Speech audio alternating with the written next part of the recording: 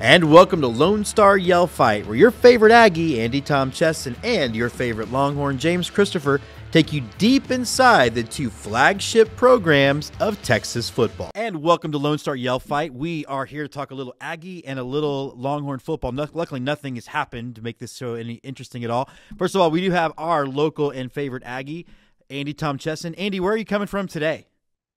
Beautiful downtown Charleston, South Carolina, where college football is no longer relevant. Weren't you in Seattle last time we did the show? I was. Yeah, wow. That was a week ago. I've been in Vegas, Seattle, San Francisco, New Jersey, snuck into Manhattan for a couple of hours, then headed to Charleston. Tonight I'm going to Chicago for a layover and then back to Houston for, Thanksgiving week. Wow. It's like my wife's trips, except that she's been to cool places like the Valley and San Antonio. Well, anyway, we also have a special guest. We've got Reed here. Reed is host of In the Huddle with Reed. Reed, thanks for jumping on Lone Star Yell Fight. Of course. Thank you for having me. We are going to jump right into the big news, which is Jimbo FIsher being fired. And I've talked to you guys both about this independently. I think both of you saw a world where this could happen. Andy, we'll start with you. Are you shocked that it happened this quickly, or is this the only way to do it in the modern era of an early signing period? I mean, there's always shock when you're talking about eating a $77 million buyout. However, yeah, don't choke on that. However it's structured to be payout, that's still a large chunk of money that the athletic department has decided to take on. Now, based on different message boards, I have reason to believe that at least the initial 25% of that buyout that had to be paid out in 60 days has been picked up by a couple of generous alumni. So that burden's not on the AD, but I don't know about the ongoing $8 to $9 million payment for the next 7 or 8 years. I wish St. Michael's would fire me and give me $70 million to go away. Yeah. But that's something that the athletic department, at least publicly, has said they're going to eat. I know there's been a bunch of hand wringing from various elected officials around the state talking about how many years of tuition that could buy and how bad the roads are and how we don't have bridges. And frankly, that money's not earmarked for civil engineering projects. So it is an unfortunate end to the Jimbo FIsher era. But as you said, the writing was kind of on the wall. It was a matter of when. And I do think we'll talk about it in a minute, but I don't know how you have the combined 2 seasons that Jimbo FIsher has had in 22 and 23, and then you don't make a move with the early signing day in mind. And that's what I think ultimately drove it. You've got to keep that roster that you recruited in 22 as intact as you can, and that includes Connor Wigman and a couple other guys that are top of mind right now. And then you've got to try to hold on to your recruiting class that right now is ranked 9th. You've already lost a couple of members of it, and you're in danger of losing a lot more the longer this process drags out. So I think the timing drove the decision, in addition to just the general lack of performance and disconnect ultimately from the AD to the coaching staff. I feel like for us, this has been the focus of all of our conversations in class, much to the chagrin of your fellow students. Every walk into back and forth to mass, we've talked about whether this was going to happen. I can't remember which one of you thought was more likely, but are you shocked that it happened, when it happened, and how it went down? I would say I'm not shocked because it's kind of one of those things where you can't keep expecting something to change when it doesn't. And I kind of talked to you about this. Like, I love the way they handled the situation. I mean, like, you look at LSU firing Coach O, that kind of leaked out 2 weeks before they're going to fire him. Then they didn't fire him that season. They fire him next season. It's like you play this little game and it goes on and on. It just looks so bad on your program. So I like that, no matter the outcome of that Mississippi State game, that they made it, like the board made their decision that week and they carried out on it. So I love how he handled it. But I think, to credit what he was saying, to do this before transfer portal season is brave, but we'll see how things play out. How much of it is, guys? I remember when Mac Brown got hired, so many years ago, and he said the first recruiting job he had to do was to get Ricky Williams to not go pro. Now it's like that times 11, because with the transfer portal, you really are recruiting, right? Read all the same players that are already on your roster. Yeah. Andy? Well, I mean, you've got a guy on the A&M roster.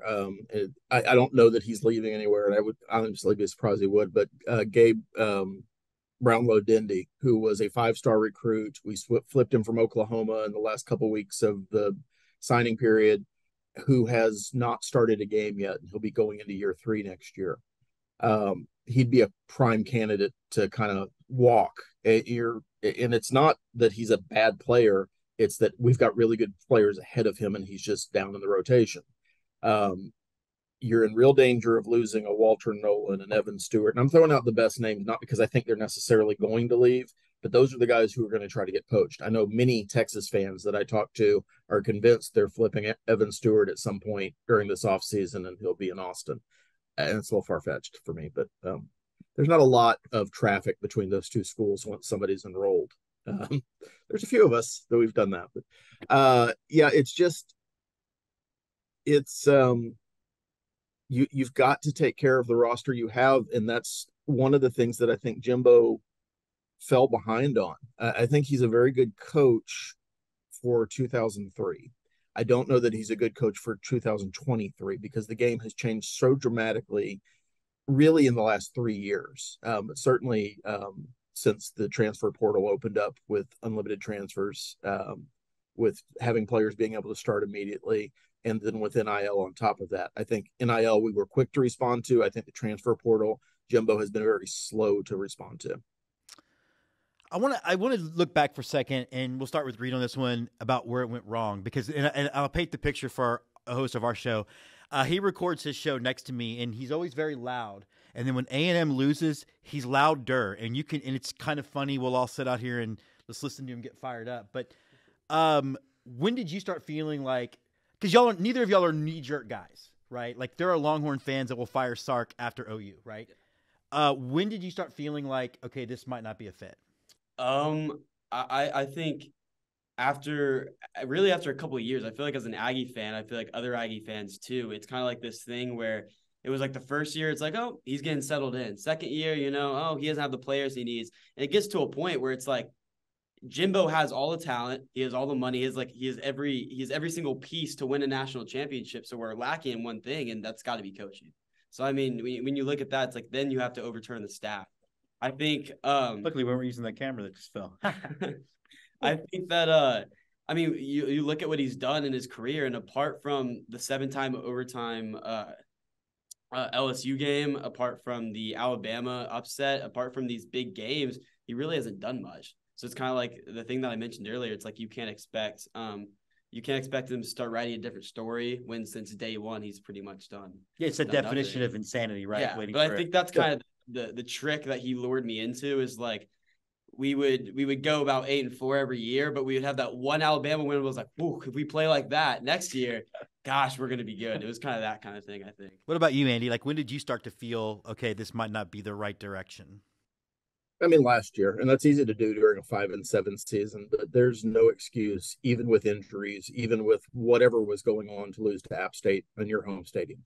And that was very simply Jimbo FIsher deciding that the way to win is his way to win is the only way you can win.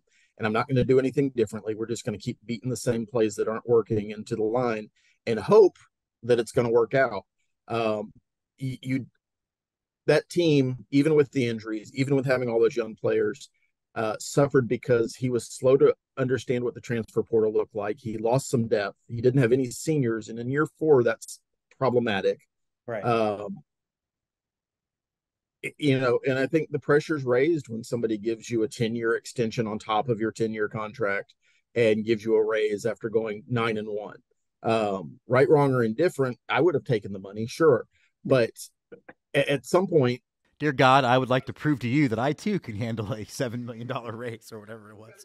Producing for that kind of money, right? And if he is making $5 million a year, you kind of go, okay, yeah, we're an 8-4 team, and that's what we want to spend like. But we're not.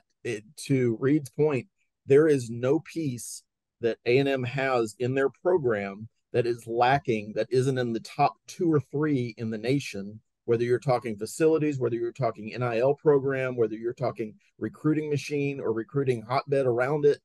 All the things that a coach says they have to win, school sport is there. So what's missing? Well, it's got to be the coach who won't change the things he's been doing for the last 20 years. Yeah, one of the things I think that, just to y'all's point, is there's a couple things that our schools have in common. One of which is a buttload of money. Like, not, I don't think that every school can swallow a $70 million buyout. I don't know that I can count. Maybe Notre Dame, like a school like that. I don't know many others that can. I think Notre Dame would. Well, they wouldn't, but Week. Can you and should you? Those are two different conversations. Obviously, the power brokers at A&M decided that they can because they had the money, but they should because the program is stagnant. So they answered the Jeff Goldblum question from Jurassic Park with a yes? 100%. All right. Old people get that reference.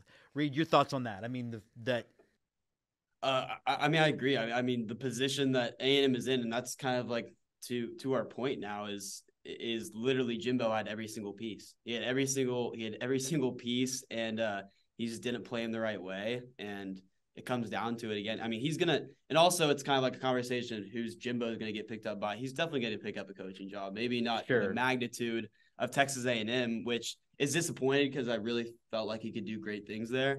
But I think that kind of leads us into who is, A&M going to pick up. And the biggest question is, are they going to pick up someone good for us? Because we've had two bad coaches in a row. It's like a third one, come on, guys. Well, I do want to get to the candidates, but I have one more question about just the Jimbo thing. And one of the things that we talked about on our show is looking what college football looks like 3, 5, 10 years down the road. And there's been this, it's changing. How much of does the SEC getting a lot bigger, heading towards what we believe is going to happen, Andy, of this sort of 64 team, we're our own thing now, we're not really part of college football. How much of all of that maybe accelerated the Jimbo firing? And Andy, we'll start with you on that.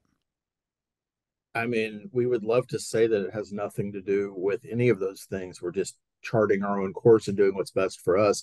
But anybody telling you that Texas coming into the SEC next year, coming off what's potentially a playoff run this year, if everything falls in Texas's favor and a couple of things, there are a couple of teams do have to lose ahead of you for you guys to make that Final Four this year. So it's not a given, but Sark coming in at 9-1 right now, or 8-1. You've got two more games, plus a Big 12 championship. And then we fire our coach, and those two teams are playing at Kyle Field next year at some undisclosed date because we don't know if it's Thanksgiving or whenever. That drives a lot of our activity. It shouldn't. We should be beyond that. And I don't think that's why you fired Jimbo Fisher, but I think that's where some of the urgency came from. I would love to sit here and say that, oh, no, it's because we looked at ourselves and saw that we were lacking. And I do believe that Ross Bjork was sincere in his press conference, which I was really impressed with, about taking the responsibility for the things that had happened, claiming to have made the recommendation, which I don't doubt. I don't know why I said it that way. And kind of owning the process going forward. And that's kind of a really big step for A&M, because I don't know that we've had an athletic director who in the last 6 coaches has really been in charge of the football coach. Oh, okay. Jimbo Fisher did not answer to Ross Bjork. He answered to John Sharp and the big donors that were writing the checks. And that creates kind of a little sense of dissonance within the athletic department. And you don't have a lot of oversight when you're Jimbo Fisher, which I think is part of the problem. Nobody was able to check him and say, look, your offense is antiquated. You can't keep doing what you're doing and expecting it to start working all of a sudden. You've crippled 3 quarterbacks the last 3 years. You can't keep, you're not, Kellen Mond's not around the corner who just happened to miraculously never get hurt. You're killing quarterbacks. Your recruiting's going to start suffering. You're not scoring points. You're not winning games. Nobody was there to tell Jimbo Fisher that and point out that your job's kind of on the line for it. And I think if you're Jimbo Fisher, a little bit surprised at how it turned out, because there is no reality check in that world. You have $100 million in your bank account. Yeah, and I want to get Reed's take on the changing college football thing. But it is again, I'll go back to before Mac Brown was hired. When you have donors running amok, it's the whole BB's in the box. Convincing them to go in one direction is essential for a program like ours to be successful, right? Like Charlie Strong will tell you nobody backed that guy, and so therefore whatever problems he had were multiplied. Red McCombs wasn't on board. I don't recall. No, he thought he'd be a fine defensive coordinator. Maybe fine defensive coordinator. But Reed, like, how much of it do you think is college football seems to be changing by the minute? Yeah. Do you think that factored into A&M making the decision now?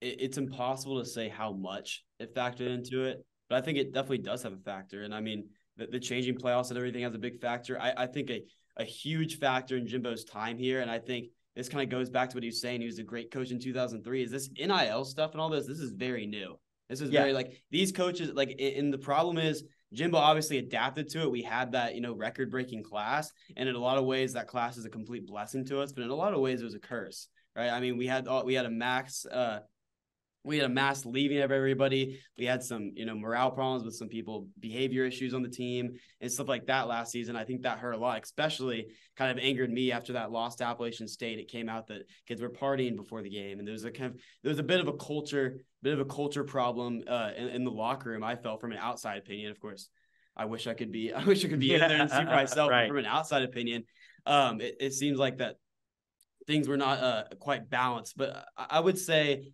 it's got to have some factor, because it seems like what Jimbo's doing now is not working. And, we go in and we play Texas next year, and that's pretty scary, honestly. I mean, the first game back with a rivalry, like, especially a home game, it's, where we need to make a statement with all the talk with they can't handle the SEC, which is looking less and less true as Texas continues to play. So it's Scott McIntyre, if you're listening. So I would say it's hard to say overall how much it's affecting, but it's got to have some kind of factor, because I would reckon that Jimbo's just not adapting to this new way of college football. And you're right too about culture. I think one of the biggest issues Sark dealt with Fort first year was Tom Herman had no culture in that locker room, except for what color your P was supposed to be, and then at that point he was all over you. Okay, coaching possibilities. We'll start with Reed on this one. Is there a type of guy? Is there a guy? What are you looking for? Or do you have some candidates in mind that you think this will be who it'll be? And when do you think they'll be in place? How soon, we'll see. But I think the interesting thing to me about a job like this coming open is, I talked to you about this, but this is like a priority coaching job. This is a top 5 job in college football, I believe, because we have the money, we have all the resources. Like, if you are a great coach, any great coach can come in here and technically really win a national championship very quickly with the assets you have at Texas A&M.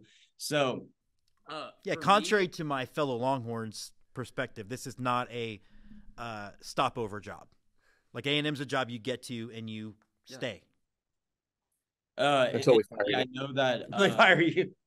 I know that Josh Pate kind of said something to this, which is a college football podcaster I listen to, but he said that, like, this is such a priority job that people are going to be in the mix that are possibly going to get hired for this job that you would just never believe, because it really is that big and we have that much money. You really don't know. I've got my top 3 candidates myself. I've got UTSA coach. I think Texas recruiting huge. And also, like, with Texas, Oklahoma joining the SEC, I just think who is going to dominate recruiting when Texas joins the SEC is going to really, because I mean, you look at Texas, they have everything you kind of want with recruiting. They have the NIL, they are the upward program, great coaching staff as of right now, and really there's nothing that really Texas is lacking, I would say. So when you join the SEC and now you're in this, you're in this big conference, it's like what's going to pull players away from that? So I think recruiting's huge for him. Landing, I've heard, is a possibility from Oregon, which I think he's an amazing coach. I doubt it, because I know, like, before last season, he was talking about wanting to settle down in Oregon and plant some roots there. I mean, they give him all the money with no expectation. That's hard to and Oregon's on the upwards right now. Oregon's playing really good. They've got really good things going over there, so I doubt that. But a big one for me, which, again, little possibility, because the Lions he kind of turned that program around. Yeah. Dan Campbell would be, like, insane to me, because I mean, you talk about an ex-Aggie coming in and really, I feel like he could really define a culture at A&M, like really define like a winning culture, and I think that would be huge. But Lane Kiffin is another big name. How funny would that be? I'm a big fan of Lane Kiffin, just because I think recruiting wise and everything, I think he's a big name. He's a personality, and I don't feel like he's a personality in necessarily a bad way. I know there's some conflict going on there with him getting sued and everything right now. So That I might, don't know. yeah. I don't know the newest update on that, but yeah, that's kind of what I've got. Andy, what about you, man? I mean, Again, I know that you agree with the Jeff Traylor assessment as well. To an extent, and I don't want to piss on Reed's Cheerios here. Dan Campbell's already turned down the job. He was at least approached. Dan Lanning has a buyout that's $20 million on paper, and then it's probably another $20 million because Nike has given him some level of ownership in Nike to stay at Oregon. So that you're talking about, yeah, I mean, it's some weird ass, like kind of like what I've lost his name, TCU did for their last head coach, where you could never poach him because he had some oil field futures that were tied to the job and it wasn't reported income. It was just a whole thing. But there's basically the numbers that are coming out about Dan. It's organized. If you want Dan Lanning, you're going to have to come up with $50 million plus on day one. Yeah, that's before his salary. Deion Sanders is also not going to be a coaching candidate, although he isn't going to publicly turn it down. There's a couple of people who are probably out but haven't been confirmed out. Marcus Freeman from Notre Dame. If you want to talk about names that people wouldn't expect, why would the Notre Dame coach leave? Well, he might leave because Notre Dame screwed him over on his offensive coordinator hire this past season. They let Tommy Rees go to Alabama with no fight and wouldn't let him hire wouldn't let Freeman hire who he wanted to hire. And he makes $5 million a year. Yes, again, Notre Dame has some other ways they pay coaches, but he's affordable. Glenn Schumann is probably out because there's not the feeling that he's quite on the Dan Lanning track yet. He's younger. He didn't play college football. He's been basically a graduate assistant starting at 18 years old, which is great, except you don't have that kind of on-field experience that some programs are going to look for. So I think those are some of the candidates that I heard real early that are probably not in there. You mentioned Jeff Traylor. I go back and forth on this because if you really look at it, yes, he's got UTSA competing at a high level for Conference USA. But he hasn't really done anything outside of that. He's taken 3-star players in Texas that weren't wanted by the larger programs and made them a winner.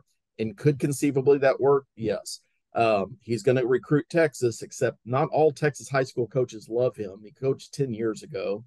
There's some questions there. So, and A&M's been a national recruiting team for the last 5 years. Yeah.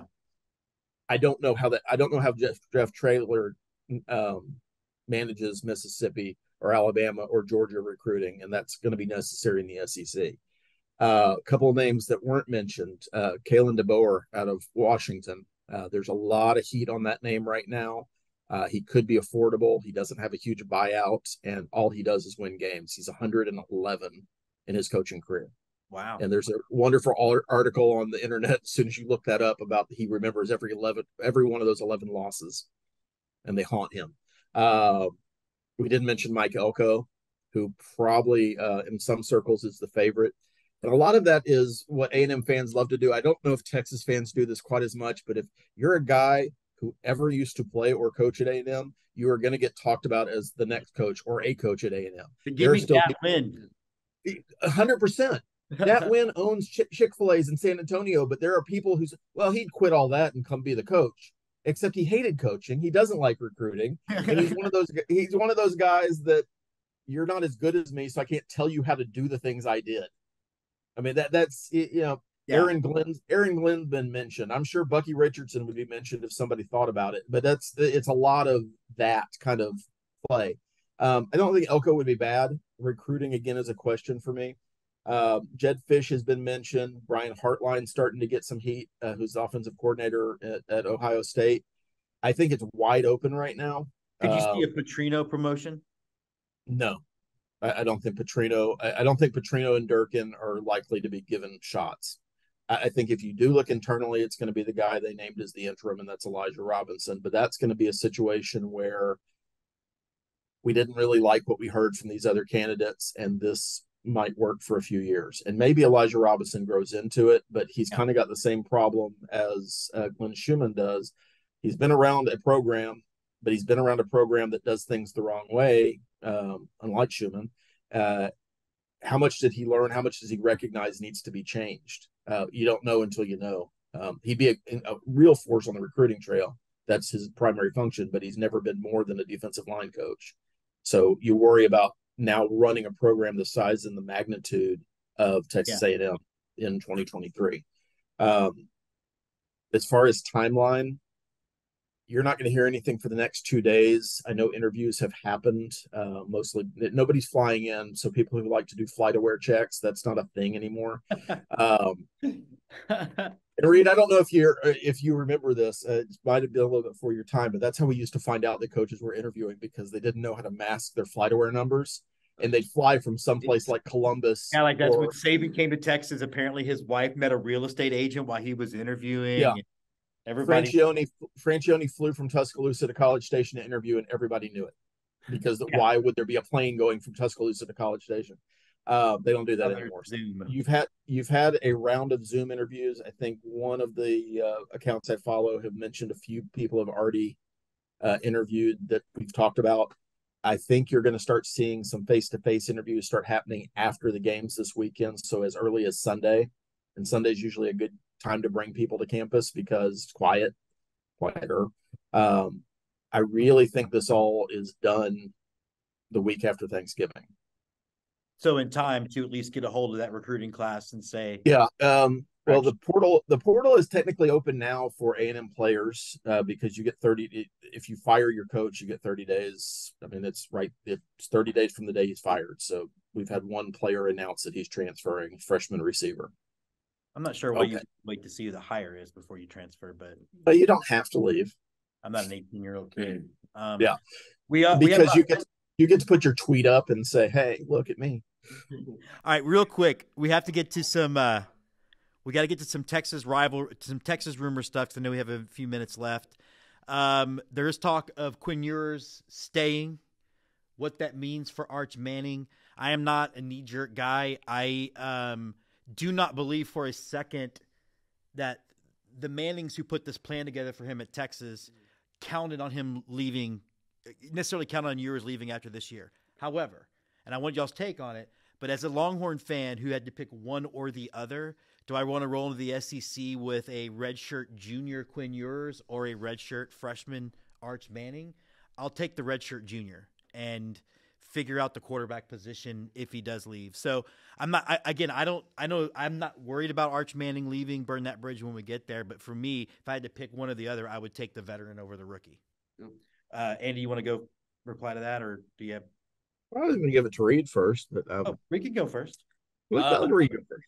I think personally, it's kind of great for Ewers to stay. I think Arch Manning with another year behind him, just learning, facilitating that is great.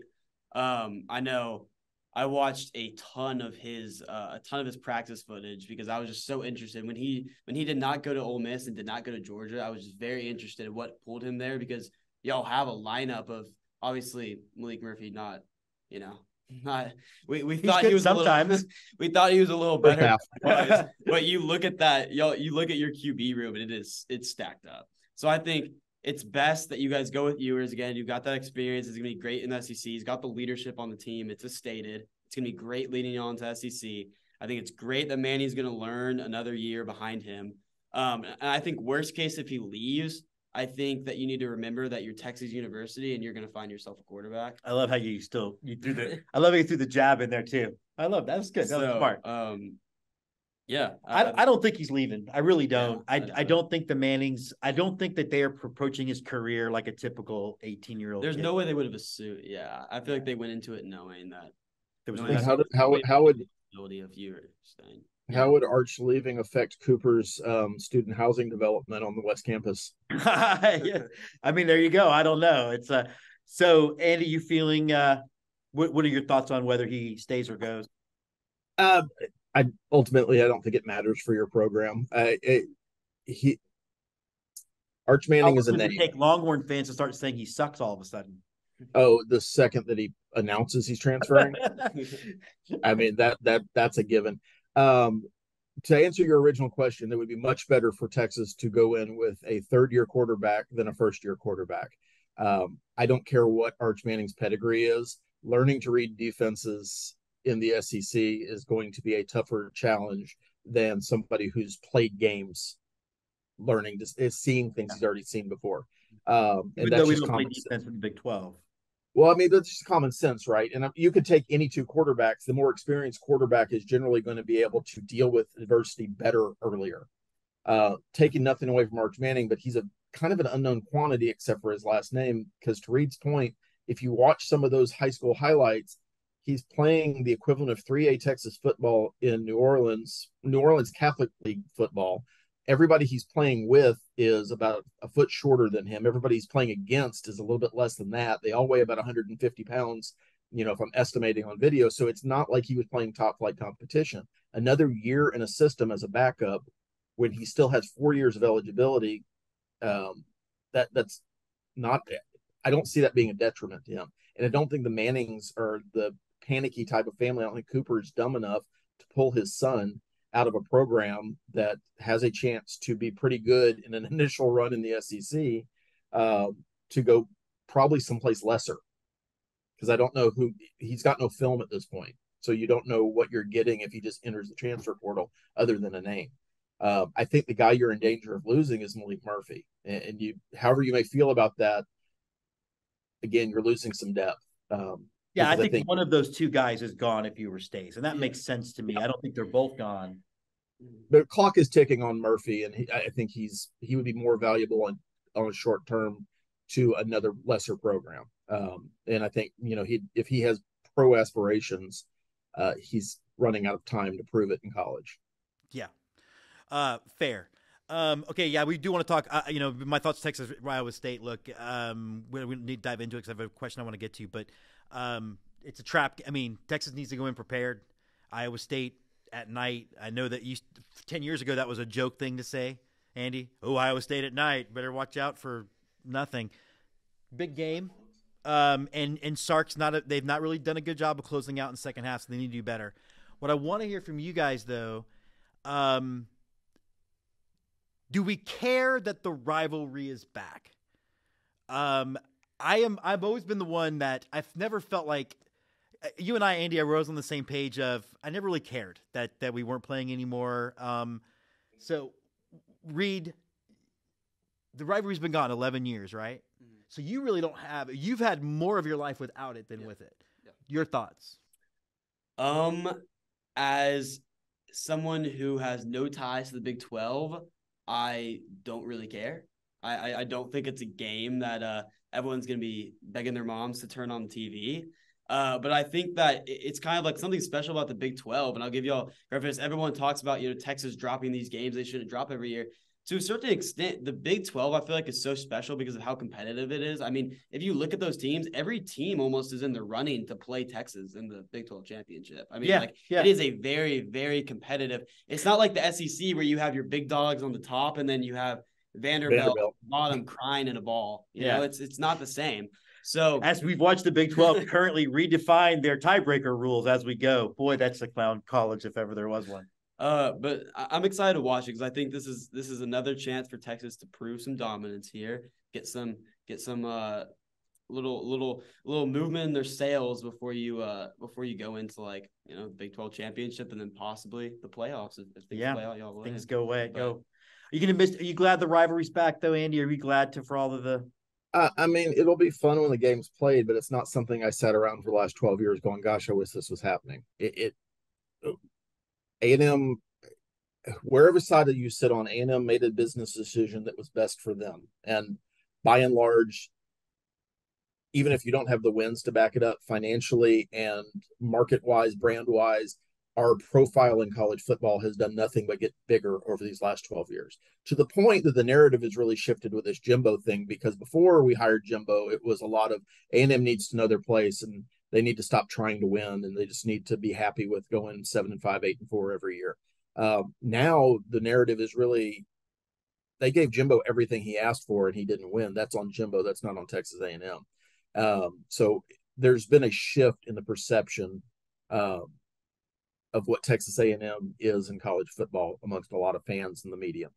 I don't think that the game is going to be what it was. I'm still iffy about whether it's going to be on Thanksgiving weekend. There's a lot of people who are completely out of touch. It's not going to be on Thanksgiving anymore. Yeah.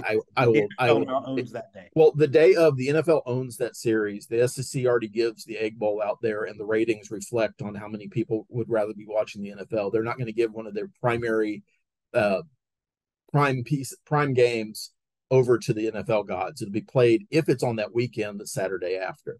I think more likely it's in the middle of the season, at least initially, because there was a lot of fighting to get LSU A&M lined up at the end of the season.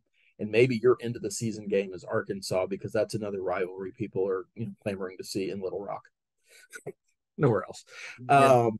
My eye roll. But I don't think it's going to be the same. I think that A&M is a lot more more equal footing with Texas than they were from a program standpoint, than they were for the bulk of their history. I think Texas fans are going to be surprised at the changes in College Station, the changes to Kyle Field, the changes to the infrastructure.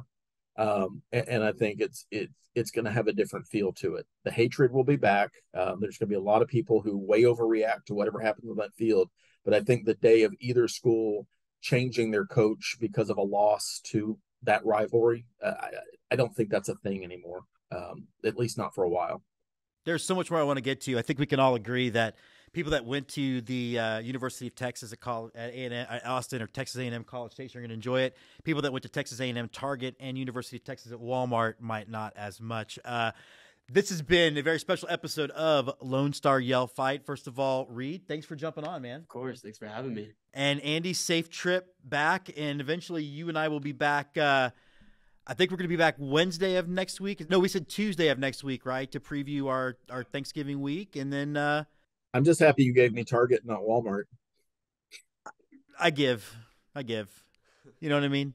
But this has been Lone Star Yell Fight. Enjoy the weekend of college football. We will see you next week.